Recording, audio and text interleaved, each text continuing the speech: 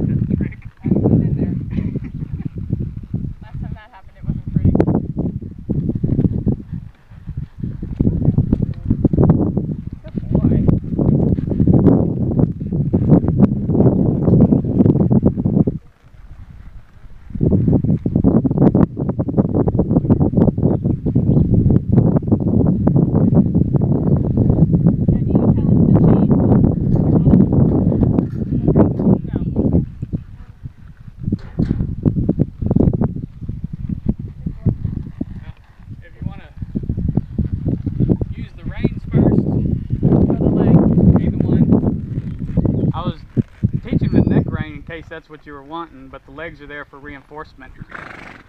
But he will move off the legs without the reins. Okay, well, I'm just going to put the legs off of him now. And just relax and get used to feeling him. Huh? And just get used to feeling him, how he moves, because he doesn't move like a normal horse. No, he doesn't. And wait till he trots and you get him collected. It's nice.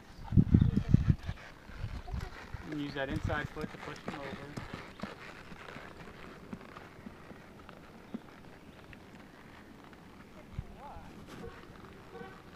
Somebody's waving.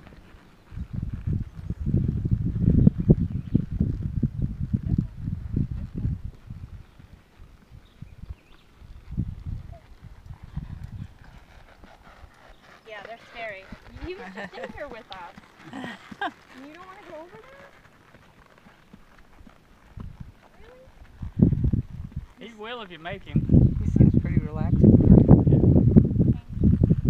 Cool. You don't have to tell him to change. Your foot needs to go forward though, where the girth is when you touch him. Okay, yeah, he's... Where do you wowing go? Huh? Where'd you go wow for? He's pretty responsive to your legs. Yeah.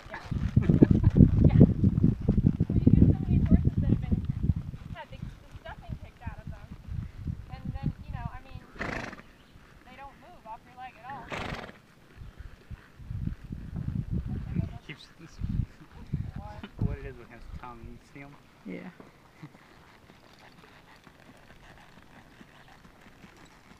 And using the reins to turn, if you want to make a sharper turn, you'll actually sit down in the saddle, lean to the inside, apply pressure with the outside stirrup, and he'll make a sharper turn.